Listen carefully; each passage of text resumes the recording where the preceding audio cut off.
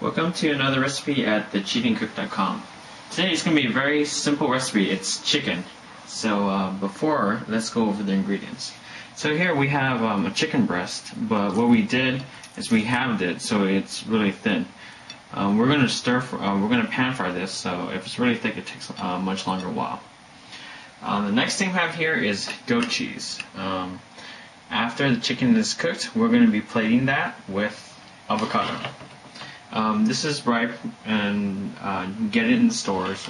Avocado is like $1. Next two things we have are spaghetti noodles, broccoli, and olive oil mixed with garlic. You can use marinara for this. So I guess it'd be easier to explain with cooking. And the first thing we do is start stir frying the chicken breast. So the first thing is make sure that it's thin. It would be faster. Already here, there's a wok full of olive oil. It's already served hot. We're going to toss it in, and we're going to cap it. The reason why I'm capping it is because the oil is going to splash out. It doesn't really matter how you do it.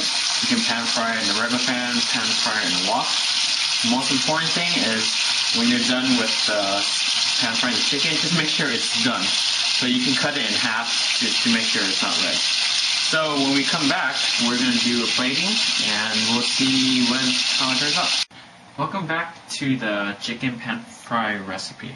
So before we eat this, let's talk about the dish a little bit.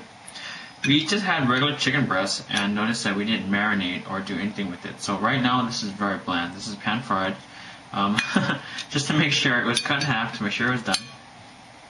First thing we're going to do is get some goat cheese.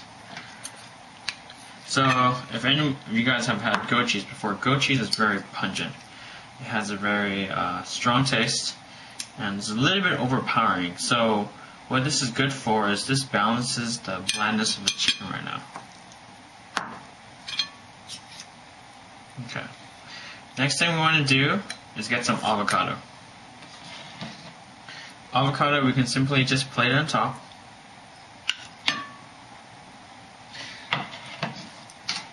Secondly, we'll grab some of the pasta.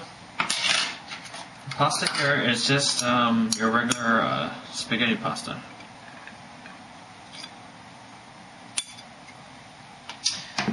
You don't have to use pasta, you can use rice. Basically any type of carb dish would do. And then you put your sauce on it. This happens to be just olive oil and garlic. Lastly, let's get some broccoli. And that'll be your last veggie.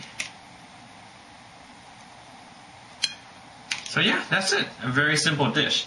How this dish plays in your mouth is, it's an explosion of different flavors. You have the chicken, which is just your meat, then you have the goat cheese, which makes it pungent, and the avocado, which is a little refreshing, followed by some pasta and some broccoli. It's a very simple dish. The key to it is the combining of the unique ingredients. Nothing special in technique, nothing special in the quality of the meat, and that's about it to try it. So go ahead and try this, and thank you for watching.